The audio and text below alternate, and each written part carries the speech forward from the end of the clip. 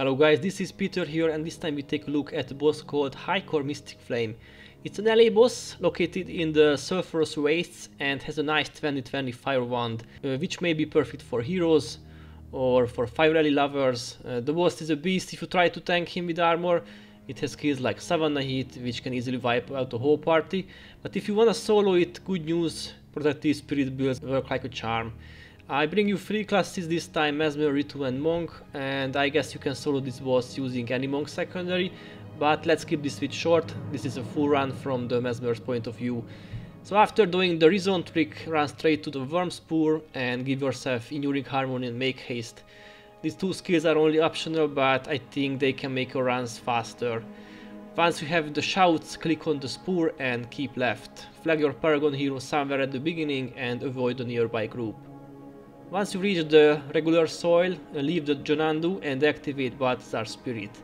The boss is in the middle of a very crowded area, but if you are quick enough you can learn his group to a safe spot. Usually he is accompanied by other Djinns, which can be Paragons, Dwarves or Fire Relays, and you got to maintain Protective Spirit, Absorption and Shielding Hands all the time. And don't forget Healing Breeze either, because burning is always up, you got to counter it with some HP regen. Avoid the Mandragores and the Margonite groups too, both of them can kill you very easily. Simply bring the Djinn group close to the Sulphurous area, but don't go into that or you will die. Once you find a nice spot, start farming the boss with the Pain Inverter and use the copied version too.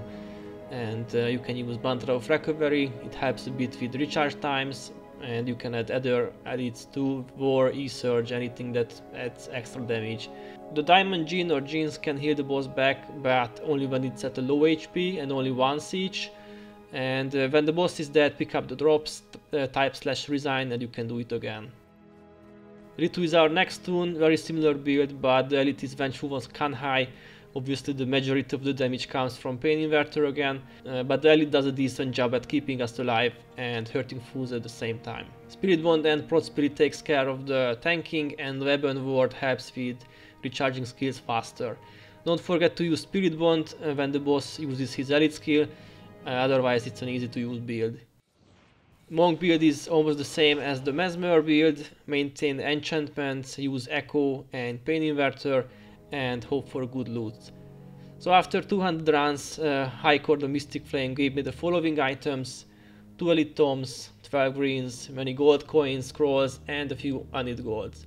You can also drop Fiery Dragon Swords too, which is a nice skin, and these are inscribables since we are in Nightfall, plus he can drop Ruby Djinn Essence, which are hard to farm and are collected by Nicholas the Traveler, plus it may contain rubies if you salvage them.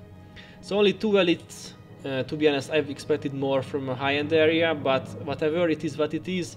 Hajkor is not the best elite dropper, but at least his greens drop frequently. That's it for today folks, thanks for watching and see you in the next one.